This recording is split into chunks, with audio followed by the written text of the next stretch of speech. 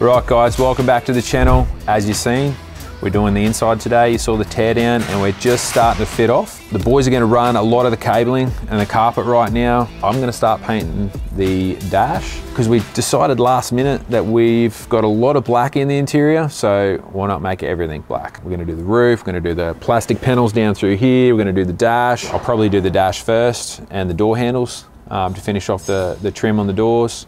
So it's gonna be a bit of a push to get everything done before the end of the week. So let's get into it. Okay, I'm in the booth. It's a bit of a late night tonight. It's gonna be because I've got to get that dash black. It was a last minute decision to run a black dash and pretty much the rest of the black interior in the car. So anything that's grey is gonna be black.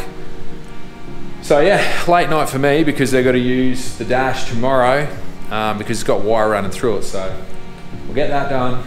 Then I can sort of take me time during the week with everything else and the boys can continue and I'm not holding them up, so let's get into it.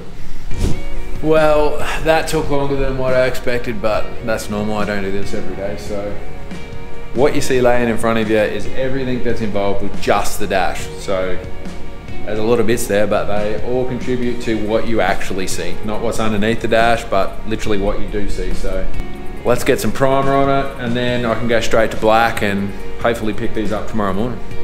Let's do it.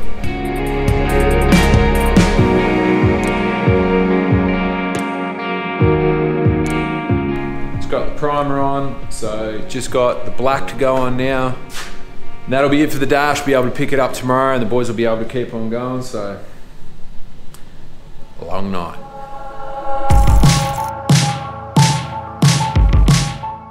So I'm feeling a little bit secondhand from last night's spray.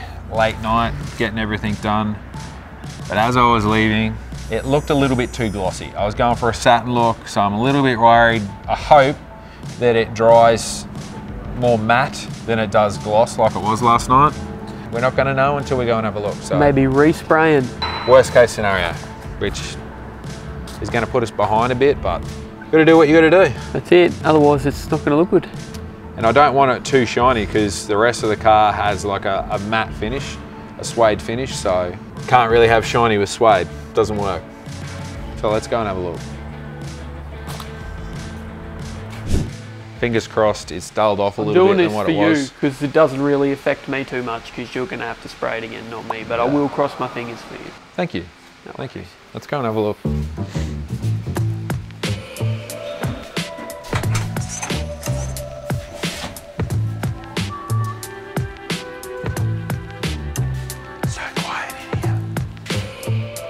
What do you think?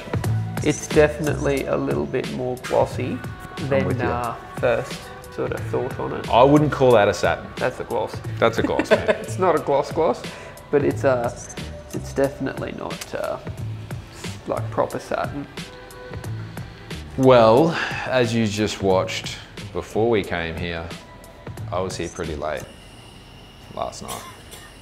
And it's looking like you're going to be here for another 2 hours at least.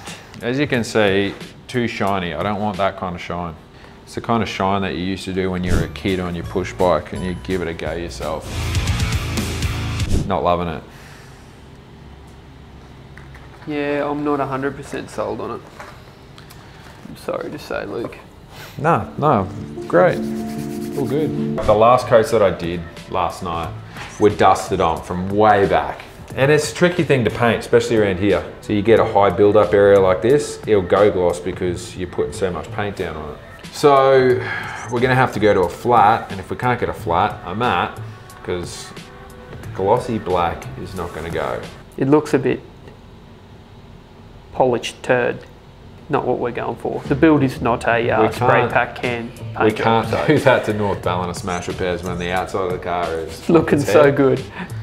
The inside of the car, we've got to go to this kind of effort because the boys down there did, and I know Sean and the crew from Automotive Acoustics did the same thing. So we've got to hold up our bit, Scott. So we're going to have to flatten it off and matte it at a minimum. I hope we don't have to go to matte because I think that's going to be too fun. Flat's going to be fine. Flat will be fine. Let's go and get some flat, get it done, and then that way we can stop stressing about it. The build can go on because got to be finished by the end of the week because it's got to go to ATD straight up to finish that part of it. So any hold-ups here or hold-ups somewhere down the line? That's it, and we're dying to get it all finished and go for a trip and have a bit of fun in it because that's what it's really about. So, Tis. So let's do that.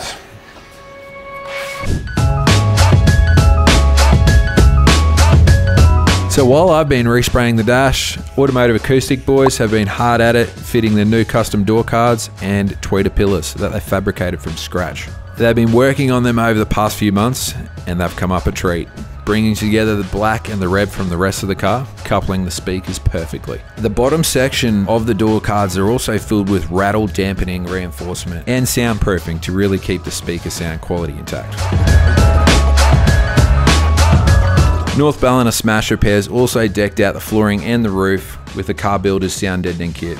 So big shout out to them boys too.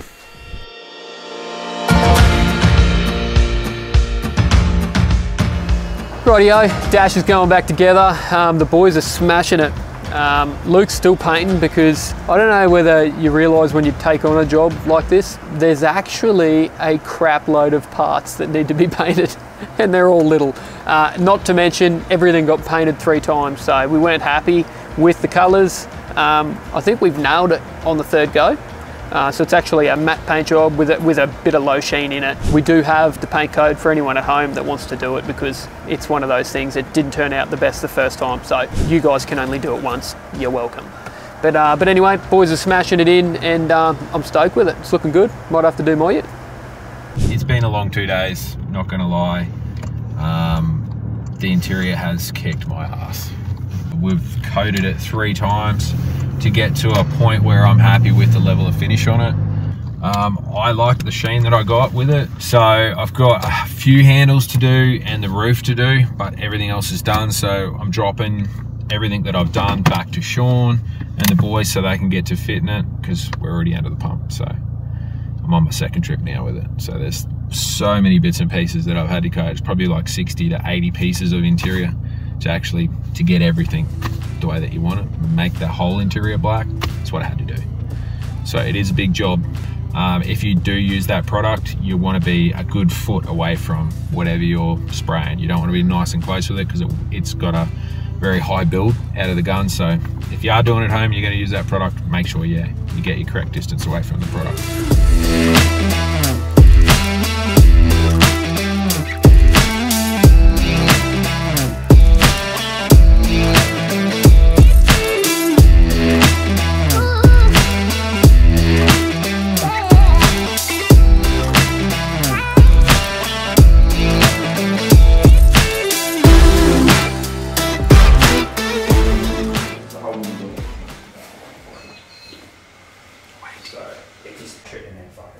What's its name?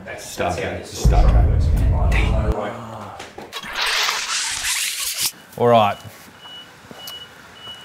it's coming up the driveway. FedEx has delivered. We're a little bit worried about this package because it's the last day and the boys from Canberra, so we were worried that we were going to actually get it finished. So I sent parts of the front door pod down to Sean and they didn't reach him before he left. So then we had to organise the freight to come back up and it's pretty much taken all week to get to this point. So hopefully we can slot that in and get it done. He's in a budget truck. Normally he's in his TNT or FedEx truck, but he's even given us enough time to do a bit of an intro. Hey, gentlemen, gentlemen. Well, I hope these are the parts that we're meant to be getting or that will make no sense at all. And you'll see me really pissed off. Oh, it looks like the right package. It's looking good. Thank you. You got another one? Oh yeah, that converter. Another thing we've been waiting on. Thank you. It's Luke, yep. Converter needed for another video. That'll come in handy. Rod down at wholesalers. Redid the pattern on that one so we could fit it in a box that we're putting in, which we normally run in the V8s, but needed the foot pattern to be changed, so thanks Rod. Much needed. Damon, cue heavenly music. Hey, got it. So, the bit in the box is this bit here. And we can't finish off that bit or put them in until we've got these bits. Have these bits now, so we'll get these in. I'm pretty sure they're not going to be damaged because I wrapped it and there's plenty of bubble wrap there. Not that the packers don't put bubble wrap on everything, just I made sure that there was heaps in here, so let's get it open. Checking to see whether they're all good. And they're all good. We're a little bit worried about that. Just kind of wishing Sean had to undo all of this because I was trying to make it a pain in the arse for him, but turns out I did it for myself. Ooh, fancy. I like that. Okay, let's get him in.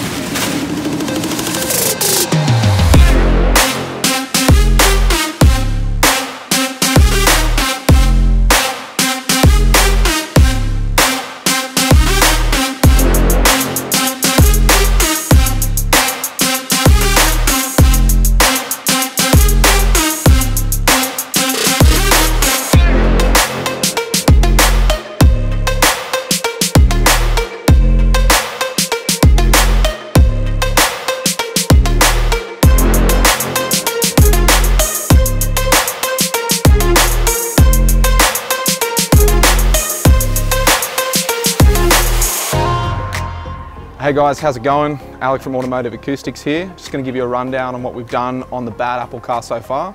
Starting with componentry, we've got an Alpine Halo 9 head unit, which is then running into our Focal 8-channel processor here, which takes any of our inputs from our head unit, cleans them up, gives us total control over the system so that we can utilize the most of our componentry. Then into the back, we got two 13.5-inch JL TW5 slimline subwoofers. Those are running off the big 1500 monoblock there. And then our Focal Utopia splits are running off the 4-channel 8. Going on to some of the custom fab work that we've done on our car, it's our signature Automotive Acoustics A-pillars. These are unique to us. We hand make these ourselves. We've trimmed these in black to manage the rest of the car and make sure that it all fits out there. Obviously these are the beryllium tweeters that you find in the Utopia kit. Coming down to the door cards, these door cards are all custom fabricated by us in-house. So we chose everything. Obviously there's Toyota parts, but the trim, the beauty panel in the mutant crystal, which ties into the rest of Bad Apple. Then you can see the crossover here, which separates the highs from the lows, sending the highs to our tweeters and the lows down to our woofer. Now we're up to the tuning stage in our build. This section here, this is what we've got a processor for, is to utilize the components to the best of their abilities. So we're doing time alignment, EQ adjustment, dB adjustment, phase adjustment, and that way it just sounds perfect all the time. You don't get listening fatigue. You can extract every bit of juice out of those speakers and it just ties the whole thing together. When Scotty and Luke called us, they wanted something that was next level, never been done before. And Sean and I are confident that there's never been a cruiser that's been done to this standard and this caliber ever to date. So we've got the TW5 subs, which are the best slimline subwoofer you can buy on the market. There's no way that you can get a sub slimmer than that with more output than the ones that we have here. Audio control amps are handmade in America, and along with our Focals, also handmade but in France.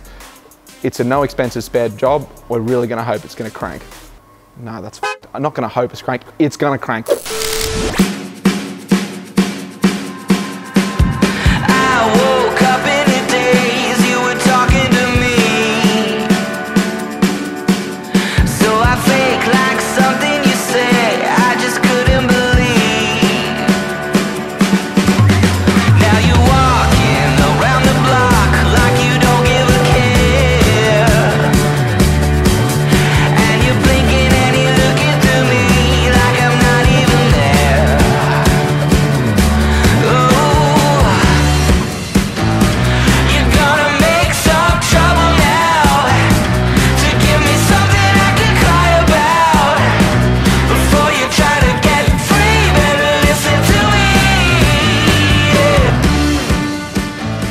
Boys knocked it out of the park. It sounds unreal. It looks unreal. I was a little bit worried about the outside looking the way that it did and that you'd pull it off on the inside, but definitely the black interior was a bit of a headache, gotta say. There was a lot of painting. Just a bit. But you guys went to way more effort than what I did. Definitely happy, it sounds unreal. So thank you very, very much. And you're so welcome, man. Yeah. Yeah, we're really happy with how the sound turned out. Final tune was mint. Was. As you can see in the video, they go to a lot of effort to get the kind of sound quality that this car's got. So if you're in or near the shop and you want to come and have a listen, come sit in it. I'll be more than happy to show you. Where do they catch you? Instagram, Facebook, Automotive Acoustics. You can shoot us a message, get you set up with a quote, and we can come sort your car out. Definitely. Cruisers, Euros, Do it all? whatever you need, we do it all. There But you we go. do like cruisers. We're a little biased. Hey, everybody does. What can you do? Now, catch us next time. We will be cruising out to Clayton at ATD. You've seen the bar, mate. It's up there. These boys didn't let it fall. So we'll put all the steady lights on the bar. I'll probably have to take them out. Clayton's going to have to put them on. But that's where it's going next. We'll catch you next time.